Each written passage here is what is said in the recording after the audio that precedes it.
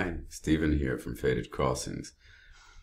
You know, the biggest controversy facing astrologers today is whether to use Placidus houses or whole sign houses. It's almost an embarrassment to astrology. It's one of the reasons why mainstream society might not take us seriously, because we cannot come together and agree on what the proper house system is. So I would like to propose two methods for dealing with this problem, and both of these methods find the same solution, which is to integrate both house systems. It's my opinion that a true astrology ninja finds a way to use them both instead of preferring one to the other. Take a look. The first way to handle the Placidus versus whole signs controversy is to simply use them both at the same time. You would be amazed at how often this technique works. And one of the virtues of it is that it expands your options for interpreting houses. Let's examine this native's Venus in Virgo. She is in the 10th house, which has to do with profession, but she's in the 9th Placidus house. You see that? Venus is in the 10th whole sign, but also in the 9th Placidus house. So the first method would deal with integrating both of these testimonies. So as for the native's profession, it is very analytical and detail oriented, Virgo, and it has to do with purification, Venus. But at the same time, this native absolutely loves to travel. She loves exploring foreign places, alien places, faraway places. She loves spirituality, mysticism, astrology, and these are all symptoms of a 9th house genre. So both of these house testimonies apply to this individual. And in fact, she has actually traveled to foreign lands to practice her profession. So we could apply the same technique to her Saturn in Libra, conjoined with Pluto. It's in the 11th whole sign and is thereby saying something about her friends, namely that they are Saturnian. And that has so far been the case. Many of her friends are laboring under bodily illnesses, Saturn, and many of them come from rich families. Saturn is, after all, exalted in Libra. And some of them have suffered from depression, have passed away prematurely. And this negativity is also a trait of Saturn, specifically the Saturn-Pluto conjunction. But it's also in the 10th Placidus house. And like Venus, is also saying something about her career in terms of the materials that she works with. She works with Saturnian materials. And her job actually has a transformative, purgative effect on the people that she works with. And again, she works with people because Libra is a human sign pertaining to people. So you see, that wasn't too difficult. More often than you might realize, you can expand your assessments, your chart readings, and make them more accurate simply by integrating the testimonies of both house systems, Placidus and whole signs at the same time. But there's another way of dealing with the controversy. And this is the second method. You can use whole signs for topics while simultaneously judging planetary strength using the Placidus house system. And this method requires you to know that the angular and succedent houses are quantitatively stronger than the cadent houses. So planets in the angles, houses 1, 4, 7, and 10, and planets in the succedent houses, houses 2, 5, 8, and 11. These planets are moving forward. They're very visible, very perceptible. They're very involved in the themes of the native's life as shown by the chart. And they give us a way to kind of say how much volume is attached to this planet. How loud is it? How present is it? Whereas the cadent planets in houses 3, 6, 9, and 12 are sort of retreating from the life. They are abstracted into the mind. They are less present, less visible. The astrologer Demetra George has a very cute and amusing analogy.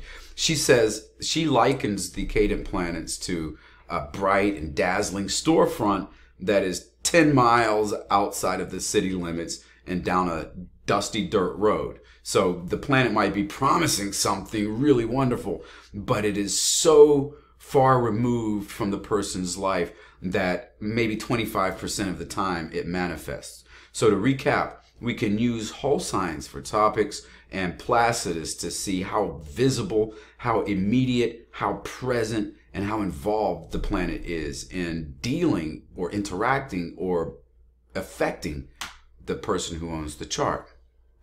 In order to illustrate this second method of solving the Placidus versus whole signs controversy, we will use the chart of this male and specifically looking at his Saturn. Now recall, the angular and succedent houses. The angular houses are 1, 4, 7, and 10, and the succedent houses are 2, 5, 8, and 11. Planets in these houses, in these Placidus houses, are going to be very immediate, very present, very involved in the native's life, and they are advancing their agendas aggressively.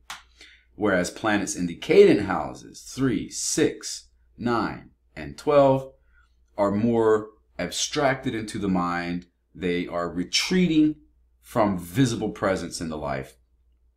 So with that in mind, let's examine Saturn. And recall, with the second method, we are going to use the whole sign house topic and then use the Placidus house to determine how present and how powerful and how quantitatively strong the planet is, how involved and engaged the planet is with this native. So with this method, a planet can be in a wonderful condition, but because it is cadent, then it's not necessarily all that interested in improving the person's life. But we can have a situation like this gentleman's, where a planet is in a bad condition, but dynamically angular in a Placidus angle, and it will be very involved with the native's life. So Saturn, by his nature, is a malefic. He is usually a troubling and difficult planet. And when he is in Cancer, he is promising something manifestly bad. And for this individual, he's promising something bad of a fifth house style, of a fifth house genre. So Saturn in Cancer is going to harm this native's pleasures, because pleasures, entertainments, recreations are the fifth house. And indeed, this individual is struggling with substance abuse disorder. So Saturn's topic is pleasures, Saturnian pleasures. And because he is in the fourth Placidus house, then he's going to be a constant presence in this person's life. He is going to be advancing his Saturnian agenda in this individual's life very aggressively, and it's going to cause all kinds of problems, and in fact has caused all kinds of problems. Now bear in mind that according to method 1, we could still just simply synthesize these two house testimonies as well, and Saturn definitely has some kind of relevance to the native's fourth house. He himself, the native, is a Saturnian presence in his home. He has poor hygiene a lot of the times, a bad attitude, and is just sort of a stain in the domestic environment. And also his father, fourth house, died when he was very young from alcohol poisoning. So both house topics are relevant. But according to the second method, we have this expanded information that the Saturn, due to his Placidus angularity, is advancing and unrelenting and is going to be a constant factor in his life. Looking at his moon, we have a very powerful planet here. And again, we're going to use whole sign house topics for this second way of dealing with the Placidus whole sign controversy. So the third whole sign is Taurus, and that pertains to siblings. So the moon is describing a sibling, and he in fact has a sister. And we can maybe guess that it's a sister because the moon is a feminine planet and she is in a feminine sign, Taurus.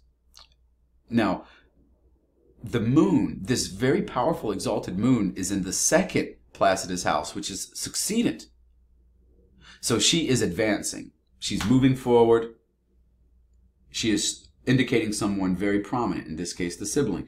And this native's sister married very well, has a more elevated social rank relative to this native's world. You know, she's not a celebrity or, you know, a high-ranking politician or anything, but in the world that this native lives in, she ranks up there. She's affluent relative to him, upper middle class, married well. And she is an esthetician, a hair person, you might say, a business-oriented lady, all of which is relevant to the larger symbolism of Taurus. And we can apply this technique to all of the planets in his chart, and you can apply it to any chart that you're currently studying. For example, look at his Pluto. It's in the 8th whole sign, having to do with shared assets, but it's in the 7th Placidus house. Very, very powerful, very strong, and very perceptible. And indeed, this native is engaged in power struggles with his ex-spouse over their shared assets. So there you have it. A workable way to resolve the Placidus versus whole sign controversy. The less elegant approach is to adopt an either-or mindset. I have to use one or the other.